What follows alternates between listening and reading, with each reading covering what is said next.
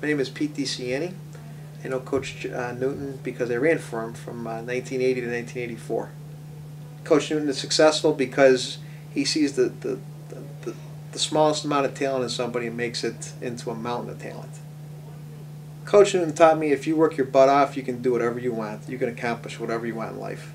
If you have desire, if you have the will, the sky's the limit. I'll always remember his yell, because when he yells, the hair on your neck stands up. And he can make somebody that, like myself, that wasn't a great runner, run. So that's what I can remember about Newton. The guy is just a motivator.